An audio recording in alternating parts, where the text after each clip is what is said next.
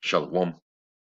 First and foremost, call Loyum, Wakabah, La Yahweh, Ba'ashim, Yahushai, Ba'ashim, Arachat Wadash, Shabbat Shalom. Double honors to my teachers, the elder apostles of the Great Millstone who rule well. Peace, blessings, and salutations to the hopeful elect tabernacle of David that are scattered abroad. And I just want to simply say this. A lot of newer brothers, men that we see, springing up, popping up. Um, some of them that are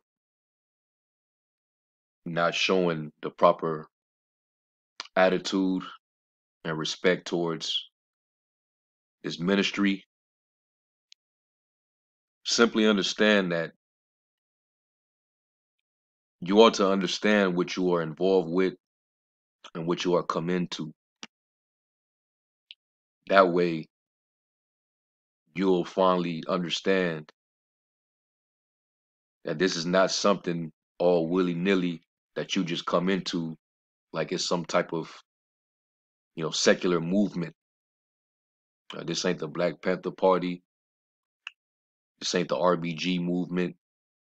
This ain't the Nuwabians. This is none of that. This is the Church of the Firstborn. All right. This is the Tabernacle of David being built.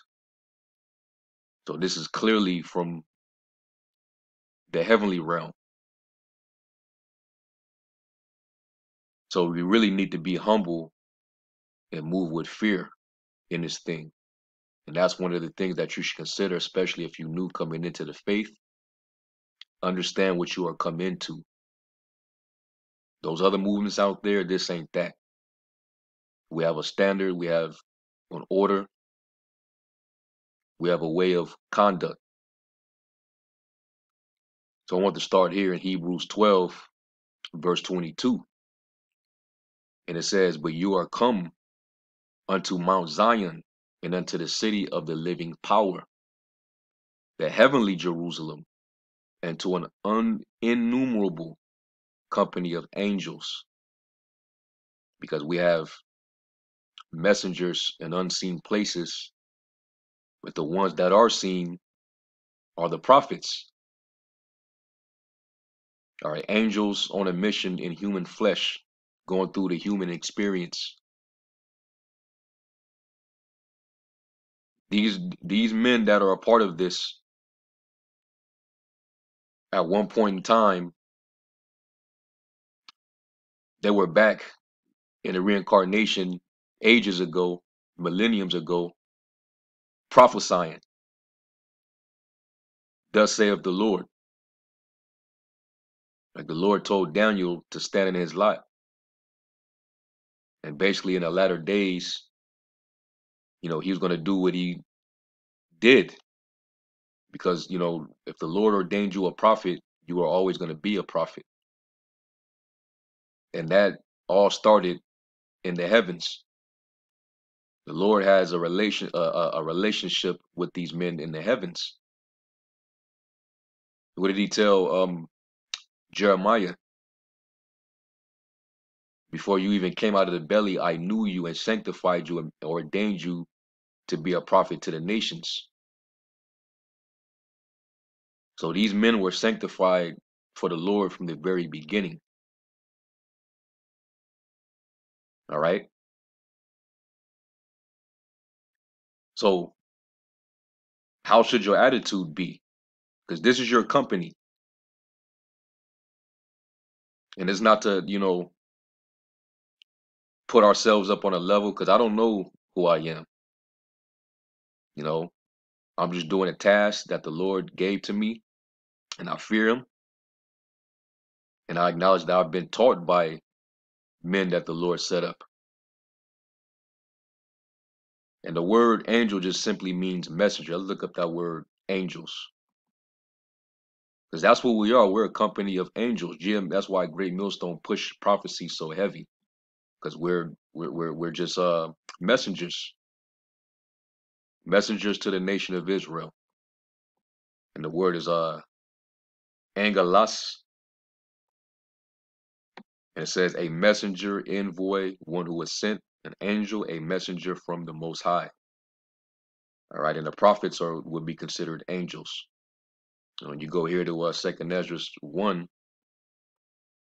you go down to the last verse,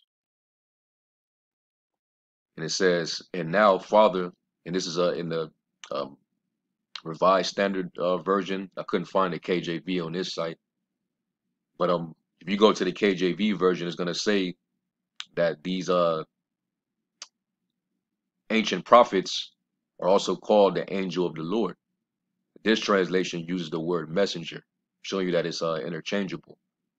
All right, and you have the messengers that have celestial ability because they are celestial. You got the celestial angels, and then you have the terrestrial angels, which are the men of the Lord that you see on the highways and byways.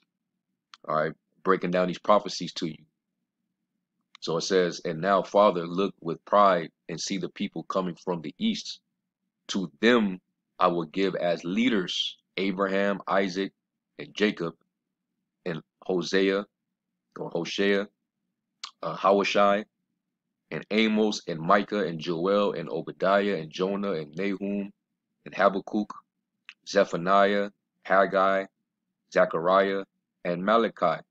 Also told David in there as well, Dawadah, because the Psalms are filled with not just songs and wisdom, but also with prophecies as well.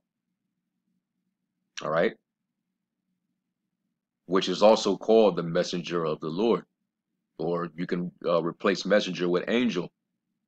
So this is what you're come into. This is your company. All right, messengers are men who are sent from the Most High. So move like it, man. Have that respect. Okay. And yeah, we in the flesh, so we're the apostles, the elders, the bishops, they're just simply men. We all are in sinful flesh. And being in this flesh, you are tempted with sin.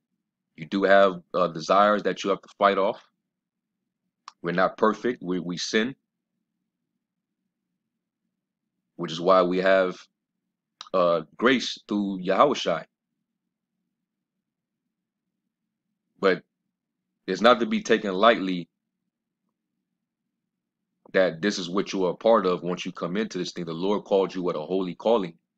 All right. And he brought you into heavenly Jerusalem to an innumerable company of angels, to the general assembly, the general gathering and church of the firstborn, Yahushai, which are written in heaven.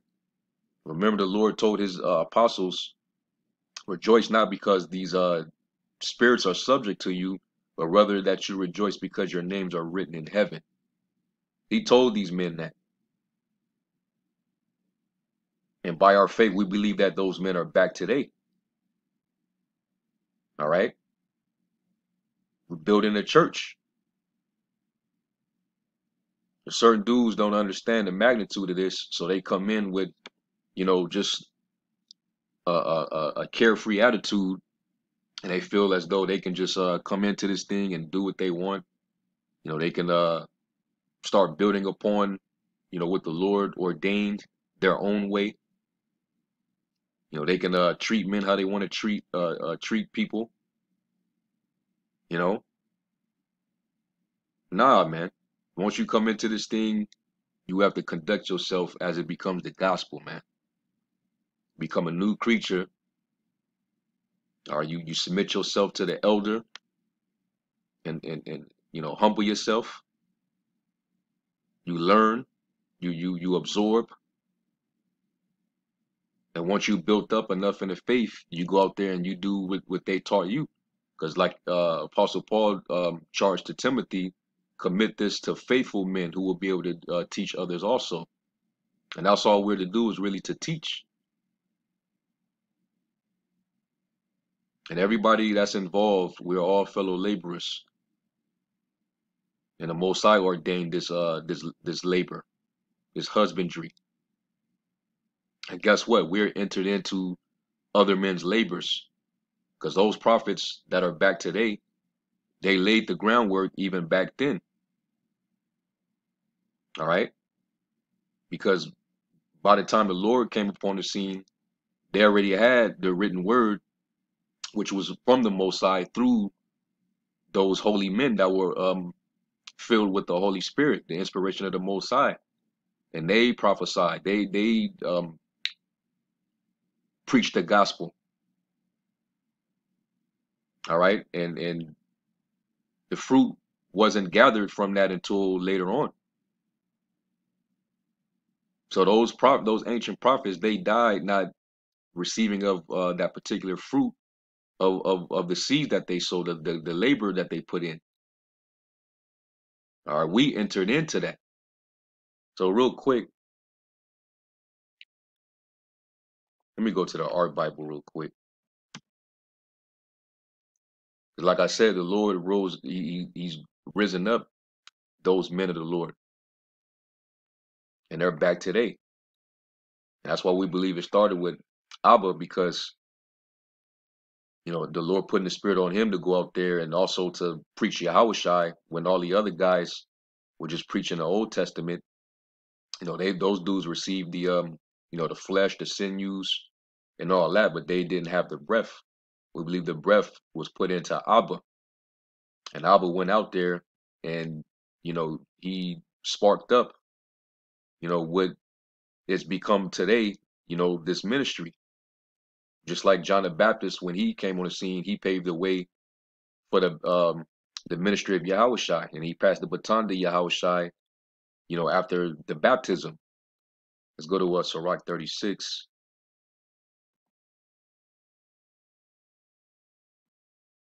and verse I start at verse 12. It says, "O Lord, have mercy upon the people that is called by thy name, and upon Israel, in whom thou hast named thy firstborn. O be merciful unto Jerusalem, thy holy city, the place of thy rest. Fill Zion with thine unspeakable oracles." What is an oracle?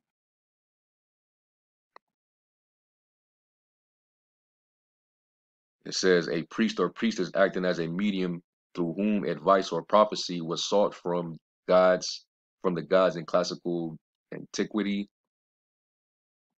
A response or message given by an oracle, typically one that is ambiguous or obscure. Down here, an oracle is a person or agency considered to provide wise and insightful counsel or prophetic predictions, most notably including precognition of the future, inspired by deities, which ultimately the prophets, they were inspired by the Most High. All right, the Holy Spirit. As such, it is a form of divination. Yeah, from the Heavenly Father. Okay, the most was that um, Psalm 68, where it says, "The Lord gave the word. Blessed are the company of those that published it." And matter of fact, when you go there,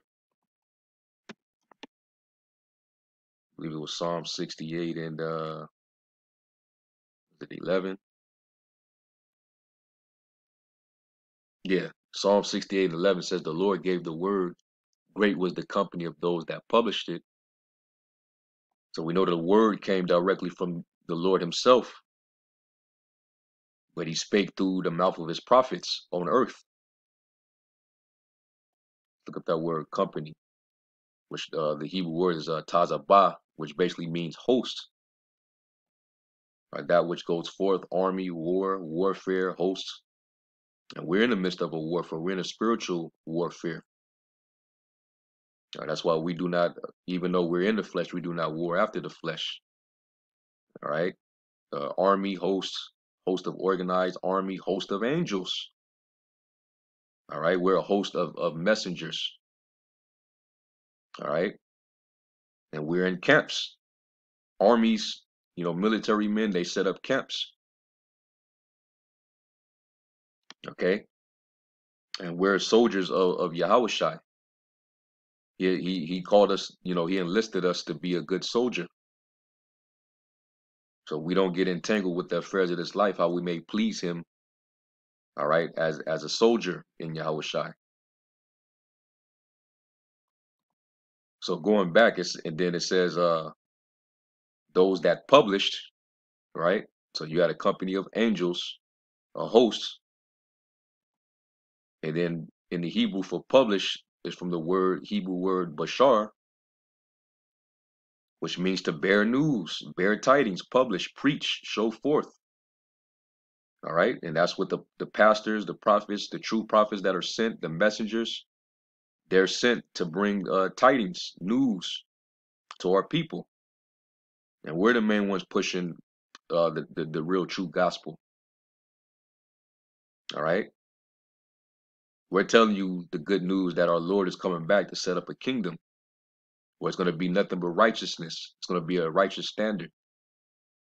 That the other nations are going to be brought down, and they're no longer going to have power to destroy the earth that they're currently destroying now. That we will no longer be in captivity. We will no longer be oppressed. That we're going to be a priest, a nation of kings and priests. All right, that's what we're preaching. That's our message. In order for that to happen, the Lord's got to take down the ones currently in power, which happens to be Esau, Edom. Esau being the end of the world, and Jacob's the beginning that follows. So Esau is going to be brought down, and that's good news. And who've been on the front lines, bringing this out? You had starting with Alba down to the men that he taught, and they, learned up under him, and they took the baton and they went out there. And you hear the apostles speak highly of those men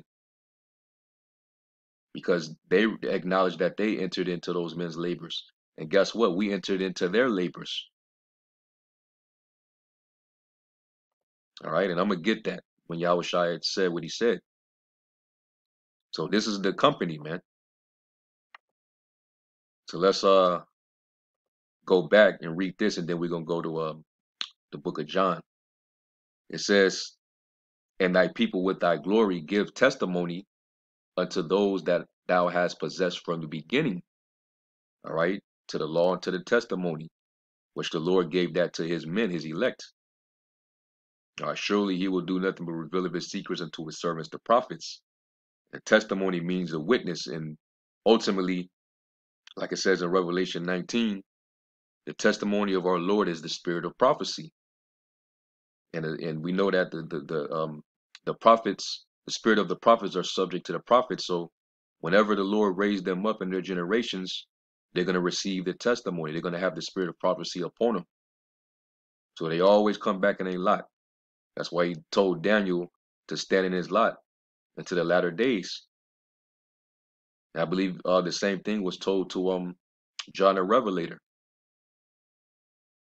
that he was going to prophesy again, amongst different tongues, nations, so on and so forth. It says, and raise up prophets that have been in thy name.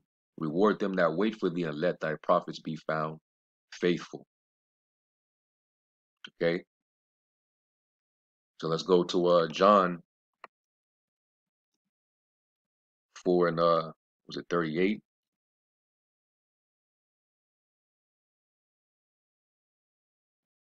All right, and this was him going into talking about the harvest. All right. This is John 4 and 34. Yahushua said unto them, my meat is to do the will of him that sent me and to finish his work. All right, and this is the work that the Lord ordained. This is, and we, like the Apostle Tahar once said, we're working for the King of the universe, man. So whatever the Lord brought us into, we got to finish that. And guess what? Your own contract, as long as you've woken up to this, the Lord called you and opened up your eyes. All right, and you drank of that cup, you made that covenant, that agreement, won't you put your hand to the plow? So you're under contract. You got to finish this work. It says, say not ye, there are yet 4 months, and then cometh harvest. Behold, I say unto you, lift up your eyes and look on the fields, for they are white already to harvest. It's already laid out. Now you need to go out there and work and gather. All right. And he that reapeth receiveth wages and gathereth fruit unto life eternal, that both he that soweth and he that reapeth may rejoice together. All right. The prophets, the men who sowed, who laid the groundwork, who broke the ground and sowed the seeds, and those who went out there and gathered, all rejoicing, man, because the work is being done. And guess what? After that work is finished, the Lord's going to reward you. It says, and herein is that saying true, one soweth and another reapeth. I sent you to reap that whereupon or whereon you bestowed no labor. Other men labored, and you are entered into their labors. And think about it, like the prophets of old that that already written down, the prophecies and things pertaining to the gospel of Yahushua and the things that he would come to fulfill. Those men went through persecution. They got hands put on them. They got thrown in the stocks in the prisons. They got stoned to death and didn't really get to live to see the fruits of their labors. But guess what? They did come back in the latter days. All right, and did continue to labor, and the fruit is being railed in. And all brothers coming in, you're their fruit. Okay, so you gotta see it that way. That hey, you're entering into a company of angels who actually were part of a labor that was ordained from the Most High. So you don't come in with just any old attitude, being lifted up with pride, doing what the hell you want to do, not respecting the authority or the order. Now, real quick, I want to go to this commentary because I was reading it. I believe it was from Matthew Henry,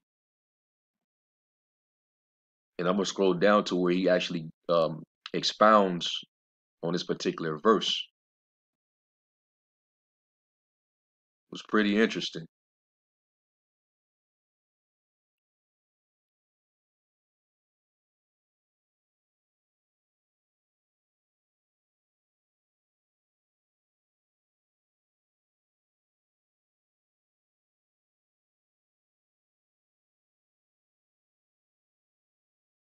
Here we was it.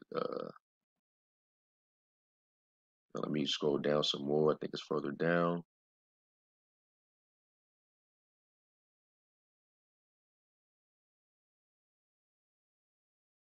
Here we go. Yep. It says, right here it says, by the decree of the Most High power revealed in the prophecies of the Old Testament, now was the time when the gathering of the people should be to Mashiach. Right, Genesis 49:10, talking about Shiloh, and which we waiting on Shiloh to return. He's going to gather his elect, because the elect are being sifted from among all nations first by way of the word. That's why there's camps all over the planet, man. All right, brothers, and then you got sisters that are also following, that believe, that are worldwide, and they don't look like your typical Negro. They're amongst all nations, so some of them are going to even look like other nations. And those that are not spiritual won't be able to receive it. All right, that's why John, when he saw that great multitude, he had a question like, who are these? You know, it says, when great accessions should be made to the church and the bounds of it should be enlarged. Therefore, it was time for them to be busy. All right, meaning, we got to be always abounding in the work and the labor. That's why the apostle always, push to be diligent. No hands in the pockets, man. And if you lukewarm, the Lord don't need you. He's gonna spit you out. It says it is a great encouragement to us to engage in any work for the Most High, and whatever office that you have been given, engage in that work, man, and do it with all thy might. It says if we understand by the signs of the times that this is the proper season for that work, well then it will prosper. And there should be a lot of brothers filling up them camps all over the place, especially seeing the times that we're in now. We're at the final stretch, man. It says, by the disposition of men, John the Baptist had made ready a people prepared for the Lord. Now, I mentioned John the Baptist, who was Elijah, the prophet coming back. All right. Luke 1:17, it says, since he began to preach the kingdom of God, every man pressed into it.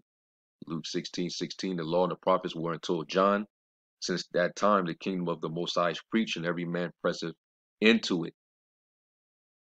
So they entered in, starting with the baptism of John. And that's why when Yahushua came on the scene, he said, I must decrease and he must increase. All right. Basically, I did what I was supposed to do, and now I'm handing the baton over to the Lord. This is his. I was just set up to prepare the way for him. But you got clown ass dudes in the circumcision that we're all black talking about that John wasn't in the truth. But if it wasn't for John, all right, you wouldn't be doing what you're doing. It says, this therefore was a time for the preachers of the gospel to apply themselves to their work with the utmost vigor, to thrust in their sickle when the harvest was ripe. Revelation 14:15, which that's going to be fulfilled when the Lord comes back. All right, you're going to have the angels doing the reaping. It says it is necessary to work now. Pity that such a season should be let slip. If the corn that is ripe be not ripe, it will shed and be lost, and the fowls will pick it up. If souls that are under convictions and have some good inclinations be not helped now, their hopeful beginnings will come to nothing, and they will be a prey to pretenders, the false prophets. That's why we're out there in the midst of this labor. We're constantly giving warning about a lot of these wolves in sheep's clothing. A lot of these wicked souls, man, that's here to lie in wait to deceive. A lot of hirelings that have been brought in, a lot of false prophets. Okay, a lot of pretenders, evil men and seducers. All right, seducing brothers with false doctrines. It says it was also easy to work now when the people's hearts are prepared. The work will be done suddenly. Let me jump down real quick.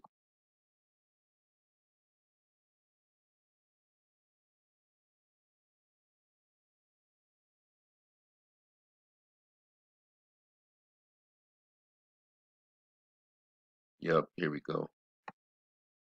It says that is was easy work, and work that was half done to their hands by those that were gone before them. One soweth and another reapeth. Verse 37, verse 38.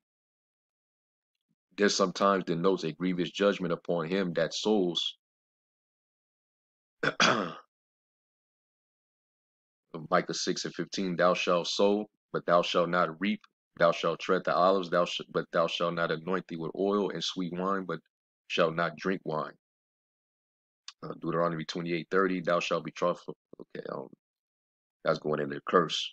It says, thou shalt sow, and another shall reap, as Deuteronomy 6:11. And houses full of good things which thou fillest not, and wells digged which thou diggest not, vineyards and olive trees which thou plantest not, when thou shalt have eaten and be full. Houses full of good things which thou fillest not. So here Moses and the prophets and John the Baptist had paved the way to the gospel, had sown the good seed, which the New Testament ministers did in effect, but gathered the fruit of. I send you to reap that whereon you bestowed in comparison no labor. This intimates two things concerning the Old Testament ministry. First, that it was very much short of the New Testament ministry. Moses and the prophets sowed, but they could not be said to reap. So little did they see the fruit of their labors. Their writings have done so much more good since they left us than ever their preaching did. And because we still have this word to this very day. And that's what, when Yahushua and apostles on the scene, when they were in the synagogues, they were reading the law and the prophets and the Psalms. And, those who were of the elect, they read it, and the Holy Spirit, the Comforter, supped with them, and they were brought in. All right. It says, secondly, that it was very serviceable to the New Testament ministry and made way for it. The writings of the prophets, which were read in the synagogues every Sabbath day, raised people's expectations of the Messiah, Mashiach, and so prepared them to bid him welcome. Had it not been for the seed sown by the prophets, this Samaritan woman could not have said, "We know that Messiah cometh," in which, she was a heathen planted in the land. You had heathens in Samaria for a minute. So you already know that they were, reading our scrolls, and they thought they was a part of that. So of course you would know about that. But the Lord turned her down when you read that account in this same chapter. All right. She wasn't an Israelite. This is for the Israelites. It says the writings of the Old Testament are in some respects more useful to us than they could be to those to whom they were first written, because better understood by the accomplishment of them. All right. 1 Peter 1:12. Unto whom it was revealed that not unto themselves, but unto us they did minister the things which are now reported unto you by them that have preached the gospel unto you with the Holy Ghost sent down from heaven, which things the angels desire to look into. Even angels desire to look into it. That's why the Lord told them, let me see if I can find it. I believe it's in Luke, but he said,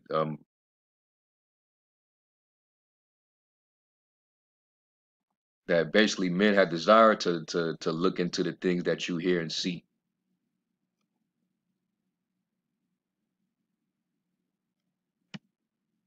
Let's see if I can find that.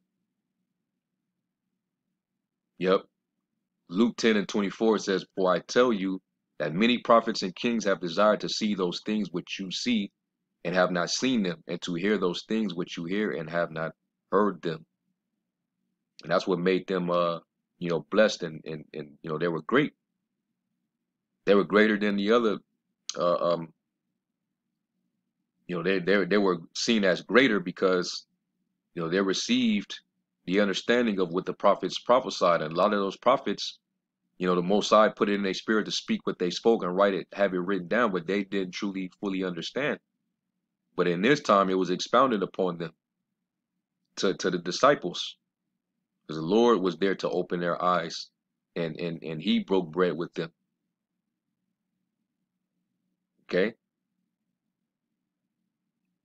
And it was hidden. This mystery was hidden for ages. Even all those what they would consider prudent, wise according to that world, even they were blinded. Even they were foolish. They didn't know the secrets. They didn't know these prophecies, and they didn't. And in the Lord's time, a lot of them didn't believe that Yahushua was the Mashiach, the Son of the Most High. They were blinded.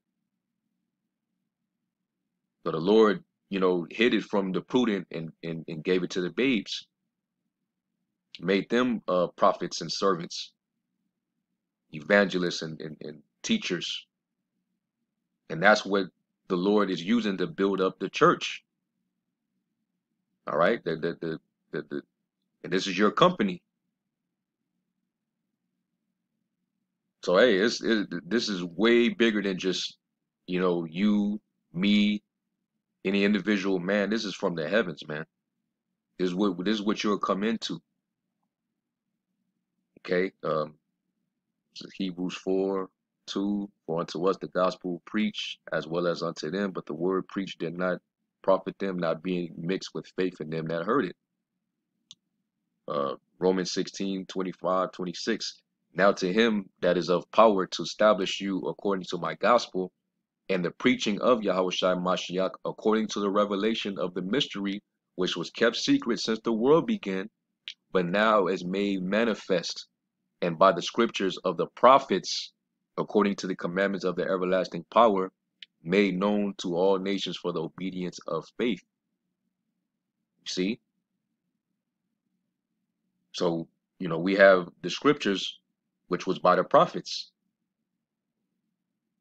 And the Lord revealed these mysteries to us to understand it, starting with our elders, apostles, and even their elders.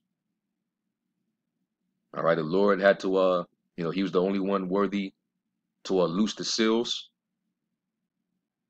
break open the seals of the book, and now, we have it. And the Lord only sealed it among his disciples, his chosen. That's why only 144,000 can now learn this song. So this is what we're come into, man. I don't take this lightly at all. All right. You understand where you at? You know? And we take this very serious, man. This is life and death. Yahushua blood purchased you. So you're under contract. And if you trample his blood and account it as if it's not precious, the only thing you got left to look forward to is that fiery indignation. So, hey, no time to be unruly, or disorderly. No time to be slothful. Cursed be he that doeth the work of the Most High deceitfully.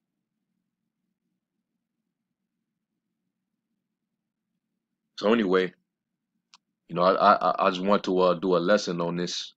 That was on my spirit, especially seeing what's going on right now, and the elder brothers and apostles having to do exhortation, and getting on younger brothers, and I consider myself a younger brother too. I understand, brothers and sisters refer to me as a Zaquan elder. I don't see myself as an elder. I'm still learning as I grow.